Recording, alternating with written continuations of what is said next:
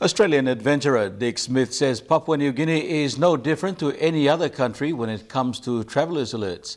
He says alerts are bureaucratic excuses. If travellers take sensible risks and put a smile on their faces, they should have no problems.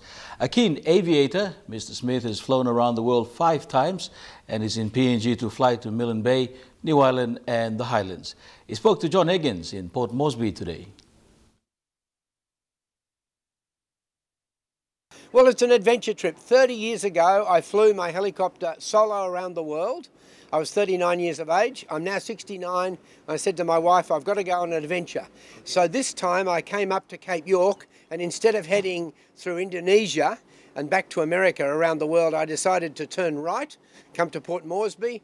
I'm now going to spend about a week flying around New Guinea because I love it. A lot of the Australians have a different perception, or many of them have a different perception of PNG, and no goes on. You came.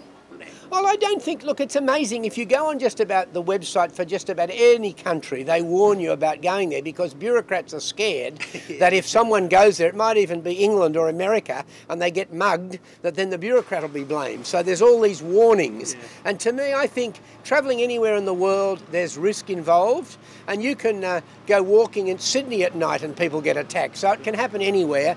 I have a feeling if you're careful and sensible and have a smile on your face that you'll be treated well everywhere in the world. Has there been a time in your world trips that you were threatened, or your life was at risk?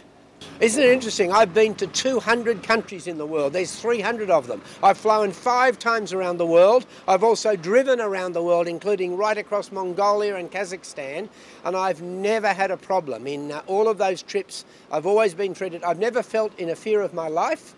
I've even flown across southern Sudan at the time of their civil war, and I've never had a problem.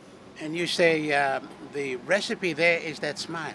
Yeah, have a smile on your face. And you've got one, haven't you? Yeah. I always have a smile and be relaxed. I mean, things take time sort of thing. And but people are very friendly. Also, I couldn't believe people know me here. When I landed at Daru there was a Dick Smith Electronics here before. Is that what? Well, he was a dealer because I landed at Daru and the refueler said, oh, Dick Smith Electronics. So yeah. It's amazing. I mean, I sold Dick Smith Electronics 25 years ago, but I'm still known as that Dick Smith because I started it. Why do you take this adventurous trips? What is in you that, what do you... It's my drug. My drug is extending the boundaries and taking, I call it responsible risk-taking. And I need, some people, their drug is getting onto alcohol and drinking alcohol. My drug is risking, taking a sensible risk as far as I'm concerned. I'm flying a single-engine helicopter. I've got a very good life jacket. I've got a survival beacon, so I'm sensibly equipped. But it's getting out there and seeing things that other people haven't seen. Good luck to you, sir. Thank you very much.